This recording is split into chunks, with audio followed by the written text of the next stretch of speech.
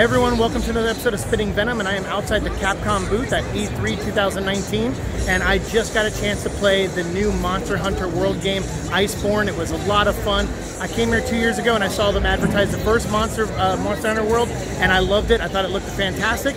Never got around to playing it. I did see my friend Joe after work stream it though, so I'll put a link to his stream down below if you want to check it out. Check out the footage. It looks like an amazing game. I'm definitely going to have to pick it up on the PS4, especially in time so I can play Iceborne, because this was a lot of fun. It was 4 players. We were all chatting with each other. We were hunting down one particular monster. Then other monsters showed up, and we had to all work as a group and communicate. And it was a lot of fun. I'm like healing people, and I had like a big gun that you had to like take apart and reload. I had different types of ammo. I was shooting raining fire from the heavens and shooting lightning. And I was paralyzing my the beast that I was after.